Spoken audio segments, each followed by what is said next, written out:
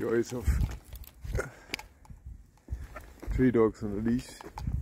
Thing is, what they want to do is they want to wave out, then entrap you. That's something that you should not do. So overstep the line as I did, and then keep them walking in front of you, and keep one on the leash on a shorter leash than the other, especially the one that is wanting to weave and also go in front of the adults and then walk back again. That's the best way to do it. But it's also eye candy. Yeah? You see adult male, adult female, and young pup. See what she does? When she gets in front, gets into trouble. Because if she gets caught between the coupling chain, then it is quite hard to get her off, because then she will intertwine and it will make it harder and harder to untie them again.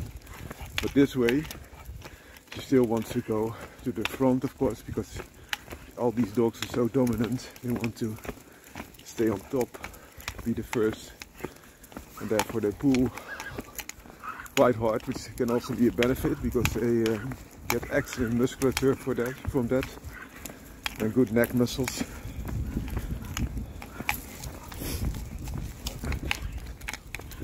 But also they will keep their toenails very short, because it just gets into mechanical resistance with the road. Come.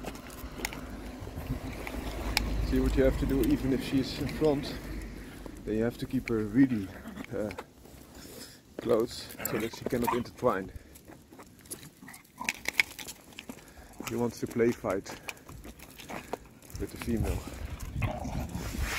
Hey, hey, lopen.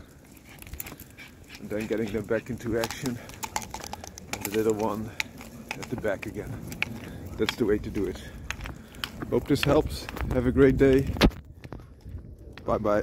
Two working terriers is not easy because they're quite temperamental, but walking with 3 is quite a challenge, so to say. The trick is that you don't have them intertwining with all the leashes all the time.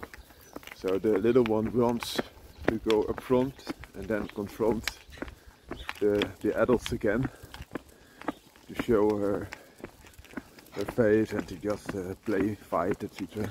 But if you keep her a little bit shorter on the leash, as I'm doing now, she will not intertwine with the joining belt, and you have all the fun. So that's a tip that I can give you. And now I'm doing 3 of this black felt terriers. Now you see what she's doing. Huh? And now she is not able to do so because she's kept a little bit short. So now I'm walking 3 working terriers on one arm, as you can see. And it's doable, so you can do even more. But the easiest way is, of course, doing 1 dog, 2 dogs in separate lines are also a good thing. But once you're going to 3, I think you need that coupling leash that I have to still have functionality, that you can also use your other hand to pick up something or open doors, etc. But this is something that I want to recommend, and always like that you can still have one arm used for other purposes than dog walking.